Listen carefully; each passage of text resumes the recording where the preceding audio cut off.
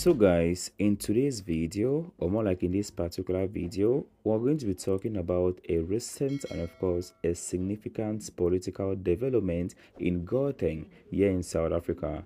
Well, the EFF, that is the Economic Freedom Fighters, have expressed their dissatisfaction with the newly appointed members of the Executive Council.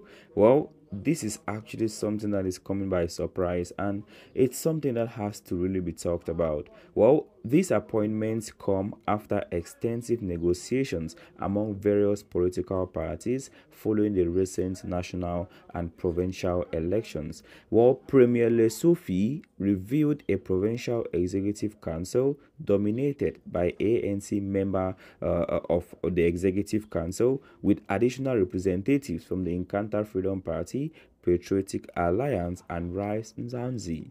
Well, the EFF, however, criticized the ANC's decision, alleging that the appointments prioritize political patronage over the genuine needs of the people of Gauteng.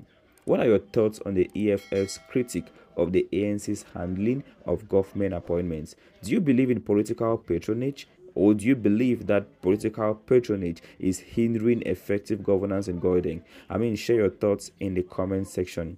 Well, another issue is that Nkululeko Dunga, who happens to be the EFF's Gauteng provincial chairperson, voiced his own disappointment over what he perceives as the ANC's failure to address key issues such as unemployment, crime, infrastructure, deficiencies, and of course the economic challenges. He also criticized the reappointment of the members of the Executive Committee and the Executive Council from the previous administration, accusing the ANC of neglecting public dissatisfaction expressed during the elections. Well, according to Dunga, the EFF has consistently positioned itself as a credible alternative to the ANC, advocating for economic freedom and promising a more responsive government. Despite not securing a majority mandate to govern independently, the EFF remains committed to its role as a vigilant opposition, holding the current executive accountable for their actions.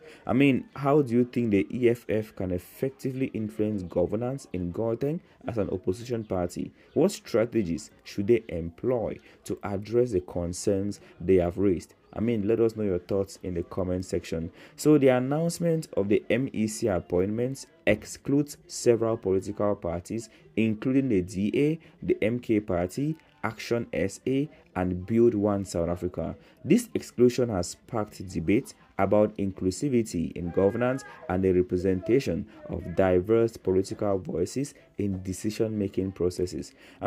Stay tuned as we continue to follow developments in Gauteng and of course in Gauteng's provincial administration and the EFF's effort to uphold their principles of accountability and socio-economic reform. Don't forget to like, subscribe, and hit the bell notification for more updates on South African politics and current affairs. Thank you, and God bless you for me.